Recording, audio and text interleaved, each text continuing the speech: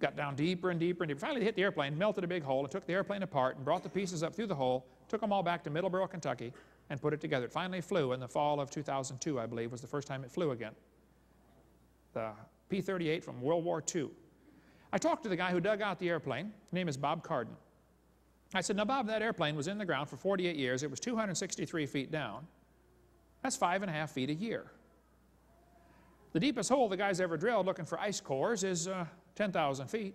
You divide that by 5.5, you get 1,800 years. What happened to the 135,000? Now, I know deeper layers get squished. They turn to glacial firn, okay? So really 44, like the Bible says, 4,400 years, that's plenty of time to account for the ice. So I went and met Bob, talked to him. There's his phone number if you don't believe me. I said, Bob, you dug the airplane out, is that right? He said, yes, sir. There was a crew of us, but I was on that crew.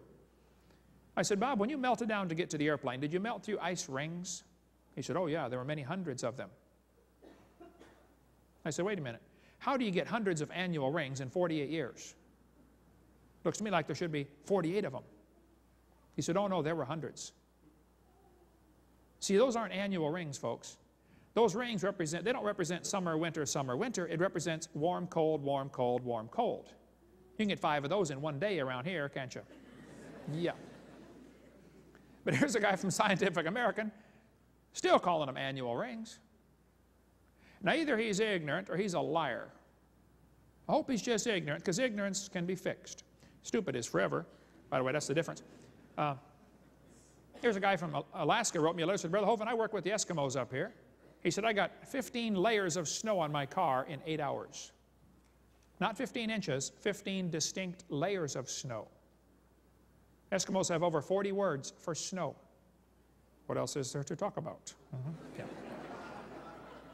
The kids are taught in school that each of the layers of the earth is a different age. This is pure baloney. Those layers all formed in the flood in the days of Noah. All over the world, petrified trees are found standing up, connecting those layers. There's a bunch of pictures on our website, drdino.com. Go there and check out the article about petrified polystrata fossils. It does not take long for things to petrify. Things can petrify quickly. Mount St. Helens blew trees into Spirit Lake. Many are already beginning to petrify in 20 years. Here's a piece of petrified firewood. Here's a petrified dog found inside a tree when they cut it down for firewood in Georgia. They said, wait a minute, don't cut that tree up. There's a dog inside. Petrified, turned to stone. Here's a petrified fish giving birth. Doesn't take millions of years to give birth. Petrified cowboy boot with the cowboy's legs still in it. Articles on the table down here called the Limestone Cowboy. We cover lots more on rapid petrification on video number 6. The Mississippi River, I did a debate the other night in Mississippi, so they call it Mississippi. The Mississippi River is depositing sediments at the rate of 80,000 tons every hour. 80,000 tons of mud per hour go down the Mississippi and dump off in New Orleans. That delta is growing larger and larger and larger.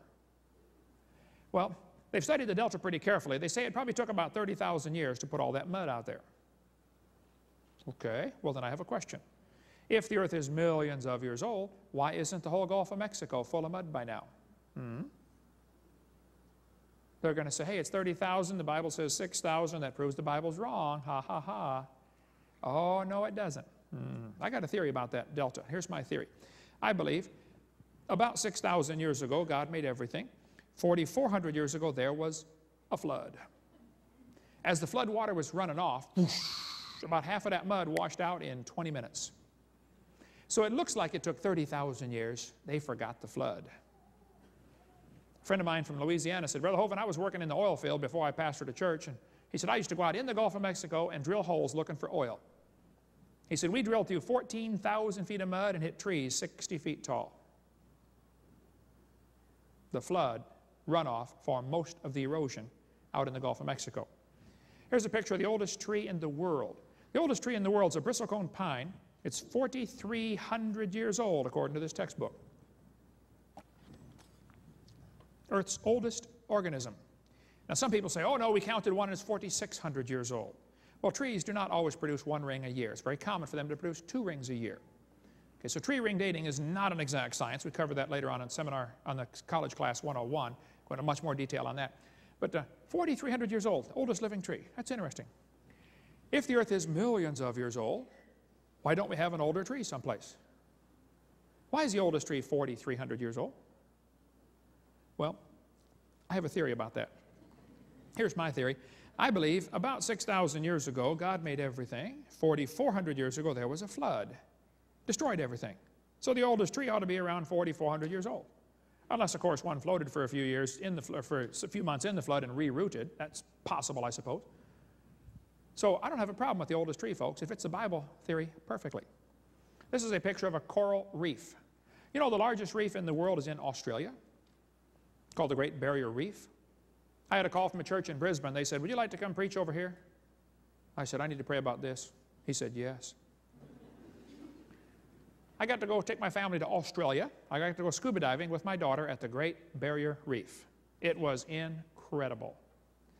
During World War II, some of the reef was destroyed by ships and anchors and bombs and stuff like that. So the environmentalist wackos went out there to see how fast it grows back. They watched it grow for 20 years. It was a government project. Based on a 20-year study of the Great Barrier Reef, they said it's less than 4,200 years old. That's interesting.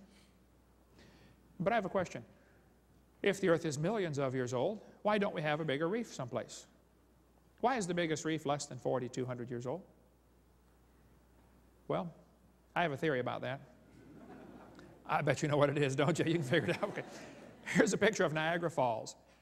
I was just up there last week, actually, at Niagara Falls. The textbook says, boys and girls, the rocky ledge above Niagara Falls has been eroding for 9,900 years. How do they know that? Well, the water goes over the edge and it breaks off the rocks, and the waterfall is moving backwards. All waterfalls do this, okay? It's eroding backwards. Actually, the museum guide tells us it's eroding backwards 4.7 feet a year. It was until they diverted most of the water for hydroelectric power. Now they can actually shut off the falls if they want, change the water to a new channel. But up until about the 1930s, 4.7 feet a year. Charles Lyell went there in 1841 and said, boy, Niagara Falls is way back there. It obviously used to be up here. Niagara Falls is moving back down that gully. Pretty obvious to anybody. That gully's 7 miles long. Now Lyell said it's 10,000 years to erode all that. Later he changed it to 35,000 years. The people who lived there said, Charlie, it erodes a whole lot faster than that. Now Charles Lyell's the guy that wrote this book right here, Principles of Geology. Charles Lyell did not like the Bible at all. He was looking for some way to discredit the Bible. This is the book that destroyed Darwin's faith, by the way. We get into a whole lot more of that on video number 4 about Charles Lyell's book. But he made up these numbers purposely to try to discredit the Bible. He knew, though, that Niagara Falls put a time limit. There was a limit to how long it could have been eroding. It runs over the falls into the gully, 7 miles long. This textbook says it took 7.5 miles. It took 9,900 years to make that. Oh, I don't think it's quite that simple. See, Niagara Falls is right there. It used to be further north. It's eroding south. Well, if the earth is millions of years old, why hasn't it eroded back to Lake Erie by now? Why is Niagara Falls right there? Well, I have a theory about that. Now here's my theory. I believe about 6,000 years ago, God made everything. 4,400 years ago, there was a flood. As the flood water was running off, whoosh, about half of that gully washed out in 20 minutes. Because you had lots more water and soft rock. Hadn't hardened yet, remember, from the flood? It erodes much quicker when it's soft. So it might look like it took 9,900 years. No, they forgot the flood. They also forgot to get their numbers right. It should have been 8,400 had they used the right divider, but oh well. Public school textbook, what do you expect? You know, when it rains, 30% of the water runs into the ocean, bringing with it mineral salts. The oceans are getting saltier every day. Today, they're 3.6% salt.